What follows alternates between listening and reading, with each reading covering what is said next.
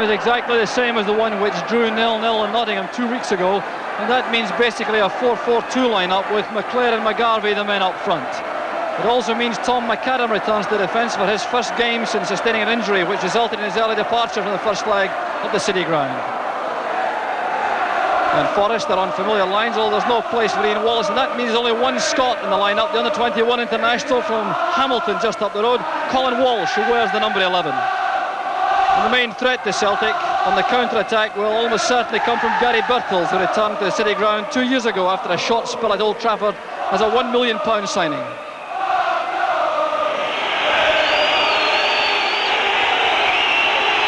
Well, it's like old times here with Celtic Park crammed to capacity, and the enthusiasm of the crowd hasn't been subdued in any way by the steady rainfall which has been coming down for the last hour or so.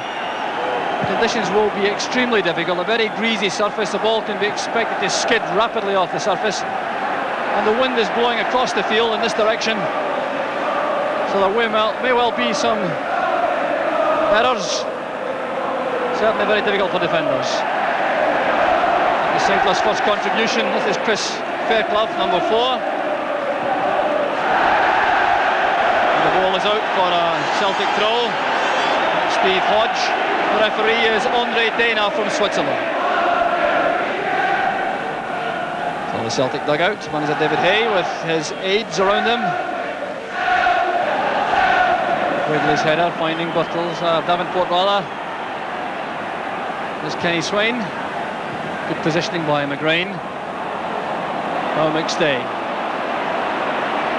McGrain has made a run on the right. Perfectly judged pass. And that's too powerful for McGarvey. An easy one for Van Breukelen. Good header on from Birtles. Here's Davenport. Good play from Davenport. A chance for Forest. Still Birtles is there. Well, what a let-off that was for Celtic. Davenport and Birtles turning the Celtic defence inside out. Touch on initially from Birtles. Here was Davenport turning Reid and Aiken, making space for the shot. It was well blocked by Bonner, and Birtles might well have scored from the rebound.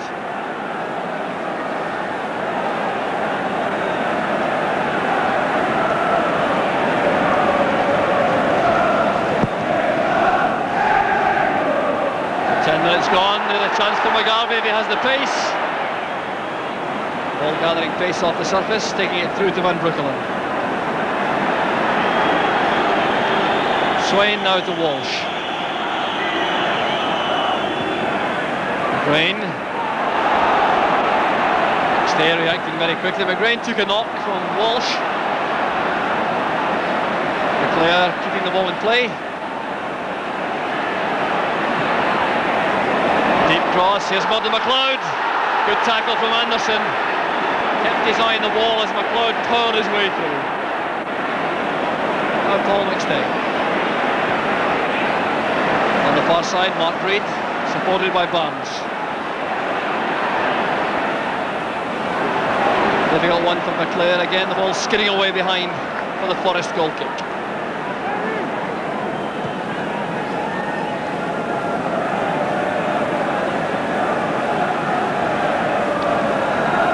Swain for Forest.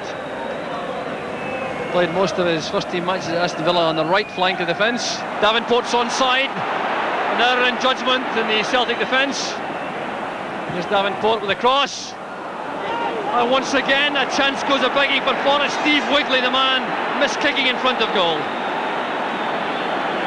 Well, once again Davenport posing problems for Celtic, getting in behind the right flank. Mark Reid played them on. Driven cross, Wigley in great position here. He swung at the shot, and a relief again for Pat Bonner.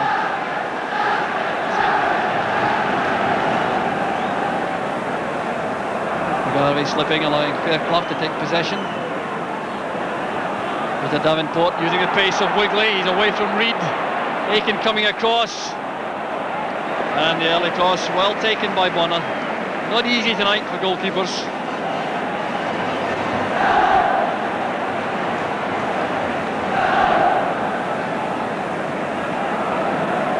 McGrain now to McStay.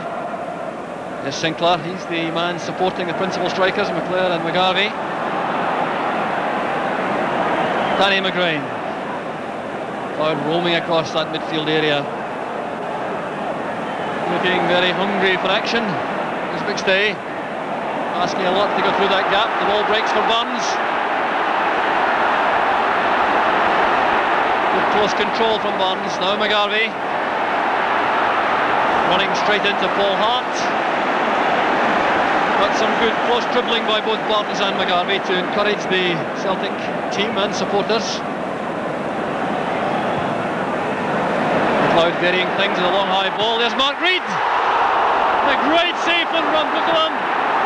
And the clearance from Boyer. Well, that variation in attack almost gave Mark Reid the opening goal. Celtic coming forward again through Tommy Burns.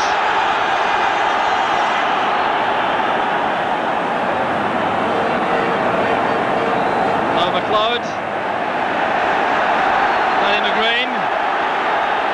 Here's Martin McLeod again. And the shot going wide, but that was much more encouraging from Celtic. That was the variation in the tactics from Martin McLeod in midfield which caused the problem there. You see the first time high lofted ball which caught out the Forest defence. Reid coming in at the back, taking it first time in the volley. A fine effort. That's a brilliant save from Van Breukelen. And then the clearance from Boyer.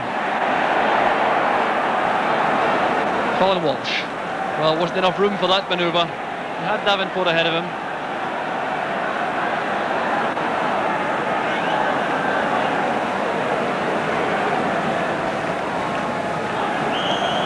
McGarvey pushed from the back by Hart. Very difficult so far for McGarvey to show his talent up front. McStay to McLeod. Blocked by Anderson. Here goes Paul McStay, and that'll be a penalty kick perhaps. No, the referee waves play on. And the Celtic players and supporters looking very upset indeed. It's a great attack this, McStay and McLeod. It was McStay trying to force his way forward. Well, that looked to be a clear penalty kick, denied by the Swiss referee. Oh, McStay may well be entitled to be aggrieved.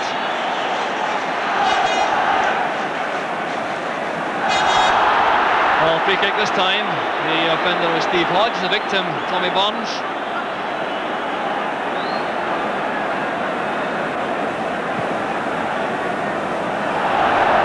McClair and Swain both missing it, allowing Fairclough to come round the back. McClair cutting off the route to goal.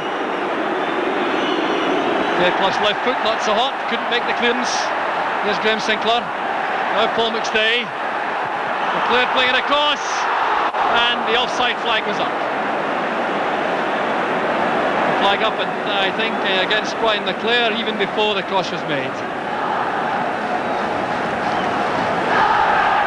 Well, it wasn't McGarvey who was the offender.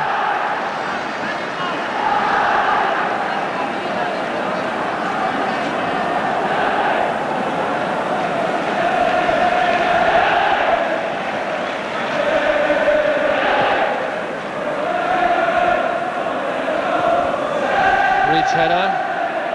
Played forward by Anderson. Well, that move is undoubtedly encouraged the Celtic supporters.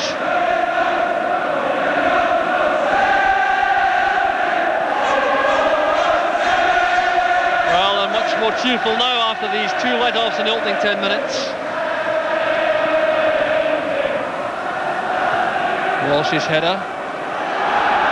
Birtles doing a bit of leaning on Tom McAdam as they went for the high ball.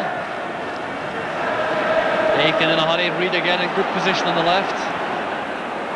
That's for McGarvey. Sinclair waiting in the middle. Van Breukelen got a hand to it, and that was enough to deny Graham Sinclair waiting in the middle. Well, the Dutch goalkeeper looking very calm indeed. The pass beyond the right flank of the Forest defence for McGarvey. Cross had Van Breukelen at full stretch, and the keeper did well. Burns with the outswinger, Roy Aiken going for it. Swain didn't touch it, so that's a Forest goal kick.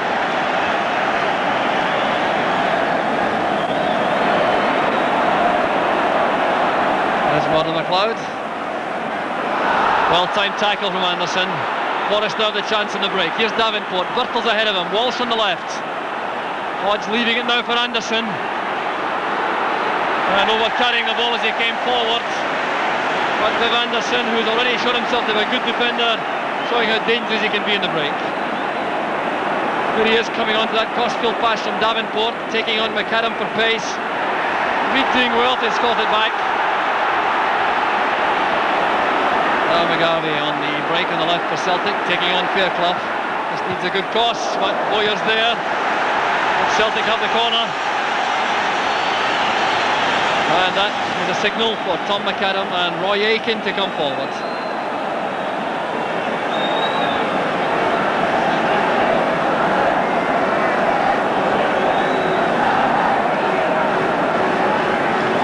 So Barnes again with a corner kick. Aiming for McAdam, it's too high. Here's Roy Aitken. Great effort from Aitken. Wasted no time at all. And that surely would have beaten Van Breukelen a couple of feet lower. Corner kick from Burns. McAdam was underneath it. The ball carried on from the head of Gary Birtles to Aitken. This is good control, and the volley just going over the top. Van Breukelen playing the long ball forward. It's won by McAdam. Brian McClure couldn't get on the end of it, and the half-time whistle goes. Brian Clough departs to the dressing room. A very happy man, I've no doubt, because Forest over the piece have taken the honours in a goalless first half. Two excellent chances in the first half passed up by Forest early on in the first 10 minutes.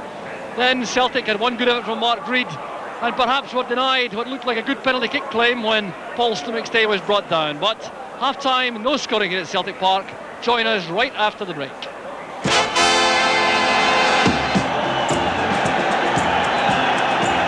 Welcome back to Celtic Park as Celtic kick off this vital 45-minute spell. Rain still falling heavily here at Parkhead, and no changes in either lineup at half-time. Celtic have the full complement of 5 substitutes, including Jim Melrose, John Halton, Jim Dobbin, with Willie McStay and Peter Letchford. Whereas Forest only have 3 substitutes. They've only travelled with 14 players. Brian Clough obviously deciding that he knows who he would bring on if he had to, so he's kept the travelling bill down.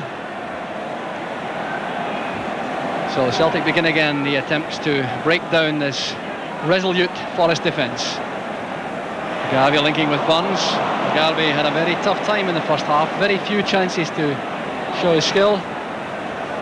We saw a few flashes though from Gary Birtles, who's on the ball now. Going away from Mark Reed with a lot of ease. McGrain intercepted with a lot of conviction and good anticipation. Here's McClare. McGrain has continued on the right. McGarvey through the middle. Here's McGrain. Pass wasn't good enough. Swain did well. Paul McStay getting towards the red ball line. Swain blocks the cross and completes the clearance. Davenport, the man who caused so many problems for Celtic early on. Fouled right away by Tom McAdam.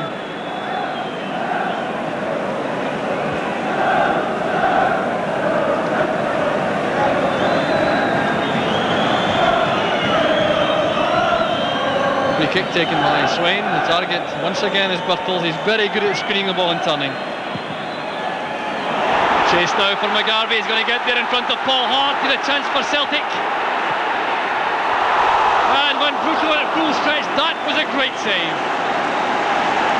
McGarvey's first real look at goal.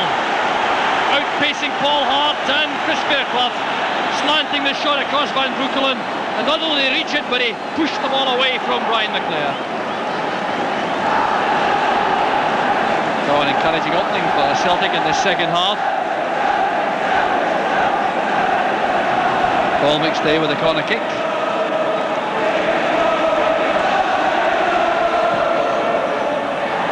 Right across the face of the goal. McAdam couldn't reach it. Well, if he could reach that, the power in the cross would have given him a chance to send a very strong header towards goal.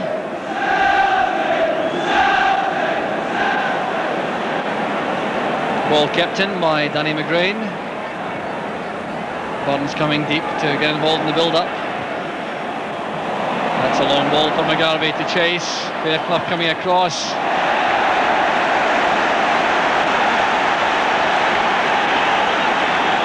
So McGarvey's wide run ends the corner kick for Celtic. The big men are up again. Forest defence so far though has coped very well with these corner kicks. Variation with the low one. Sinclair returns it to Burns. Good play from Burns. Aiken up in support of the attack. Determination. Well now Aiken I think clearly took a dive. Paul Hart was challenging. Ian Bowyer making his feelings known. Let's check that again. Aiken making the run. You could see the stumble initially, then taking the ball beyond Hart. Clearly no penalty kick.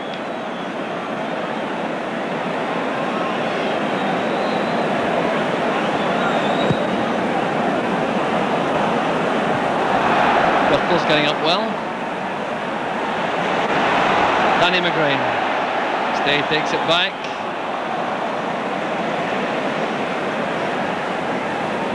Some excellent marking among the Forest players. And the one-man free is on the left. It's Mark Reid. Burns tried to find him. Here's Wigley. Under pressure from Reid. Good plays on the young winger. Davenport setting it up for Hodge, and that is the goal which Celtic were dreading.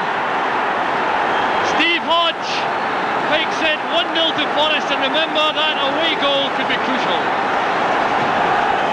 All down to that positive run on the right from Steve Wigley. He took on the whole left flank of the Celtic defence by himself. A clumsy challenge that from Roy Aiken. Wigley with a cross, and this was again brilliantly developed inside. Davenport teeing it up for Hodge, and Bonner had no chance at all. McLeod now to Mark Reid. Burns is on the left touchline. Now Wigley's the first defender. There's Murdo McLeod. Aiken coming to the back. Celtic might well need some reinforcements in that area. The turn ball to Aiken from McStay. Drain playing it in. Hart's clearance. Needs some width on the left. Burns is now trying to provide it. Some excellent marking among the Forest defenders. McLeod and Hodge getting a bit hot under the collar. And more accurate than Murdo McLeod. It was he who made the rash challenge, which has given Forest a free kick.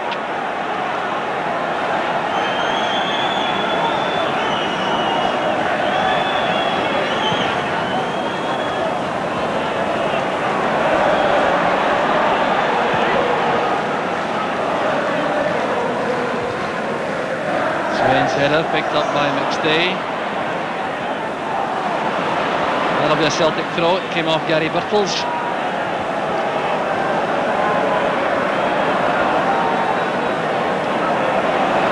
Once again, you can see how difficult it is for a Celtic player to find a player in space.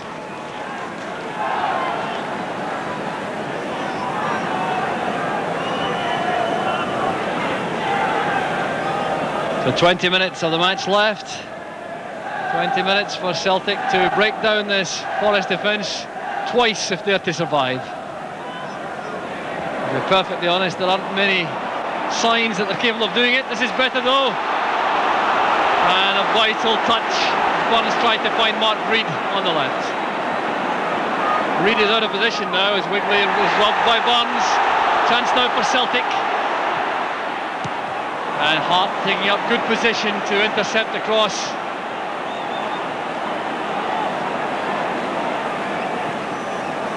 McGarvey turning.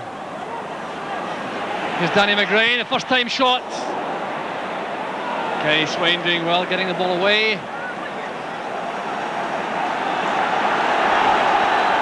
There's Melrose. No one waiting for it for Celtic, cleared by Anderson. Now Tommy Burns. The crossbar, and Forest survive. Well, no question about it. Celtic's best effort in the second half. coming from Tommy Burns. Taking it on the drop off the chest. It beat Van Breukelen, didn't drop quickly enough. The Celtic no doubt will be heartened by that. McGrain forced to turn it out for a Forest throw. No luck for Tommy Burns. A great dipping volley.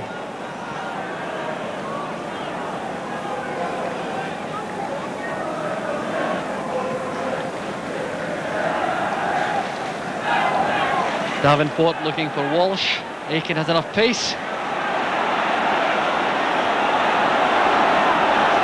So Reid for Celtic. Good flick on from Melrose. Gary couldn't control it, while Hodge showing brilliant control. Reid doing well with the tackle, but these lesser known Forest players like Hodge and Davenport and Wigley making a big impression on the Glasgow public.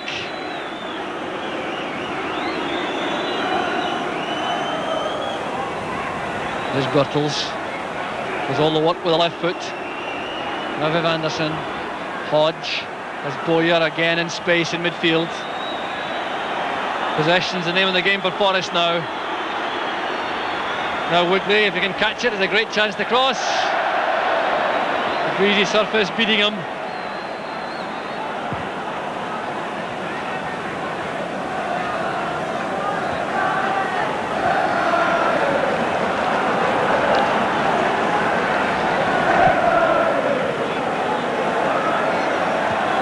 Hart doing well, the clearing header going wide towards Anderson. McLeod robbing Hodge. Here's Paul McStay with McGrain ever willing coming up from the back on the right.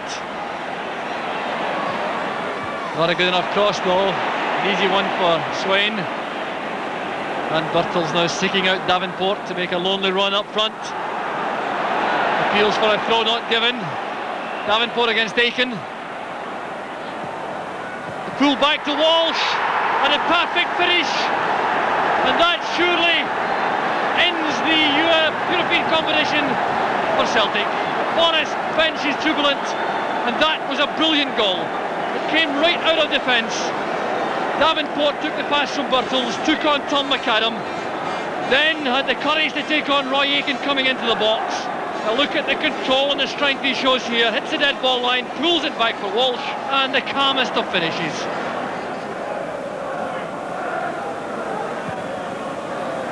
Swain's clearance, collected by Davenport.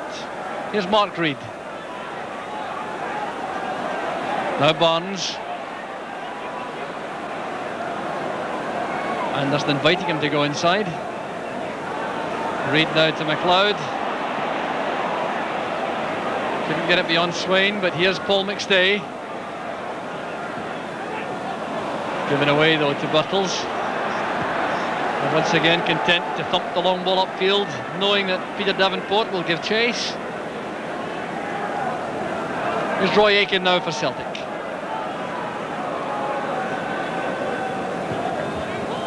Now McClare. Good shot, well handled by Van Breukelen. They had Melrose closing in for a rebound. Well, this once again shows the quality of the Forest keeper. McClare seeing the chance for the shot, he hit it well enough, and Van Breukelen held it well.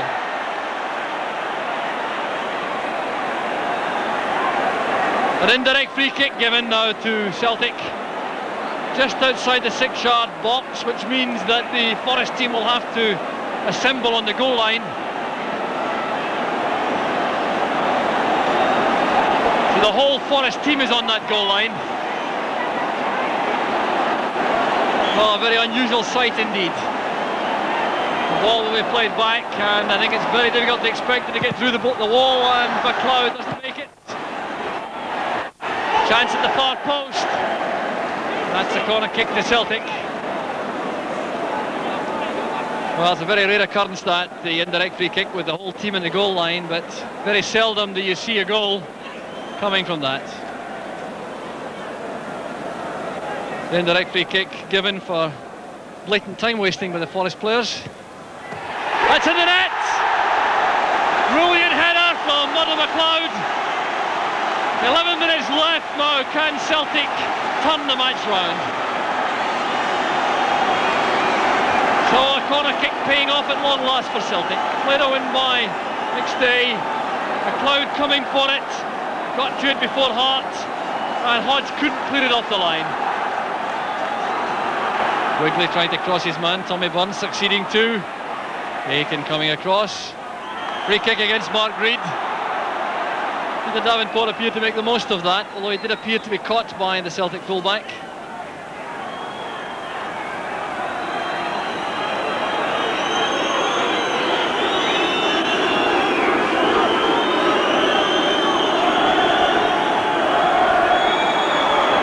Anderson playing in the free kick. There's Birtles. Davenport with a chance for Forrest.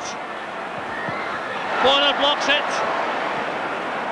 Still the danger's not over. Gary Birtles to Davenport again. Is that a penalty kick? No, says the referee. Davenport is aggrieved.